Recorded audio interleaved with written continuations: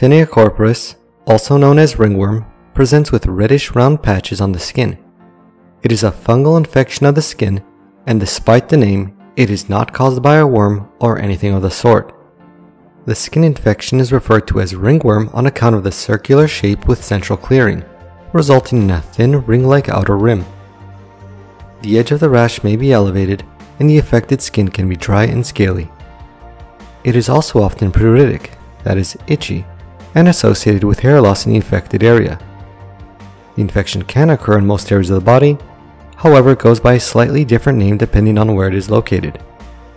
For example, when it occurs on the scalp, it is referred to as Tinea capitis, while groin lesions are referred to as Tinea cruris. Tinea corporis is contagious and readily spreads to new sites and to other people. Infection can occur from contact with fomites or infected pets.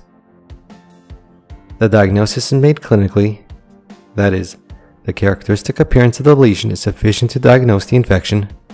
Occasionally, however, microscopic visualization of skin scrapings may be required. The infection is usually treated empirically with topical antifungal drugs, with or without topical corticosteroids. As well, the affected site should be kept clean and dry.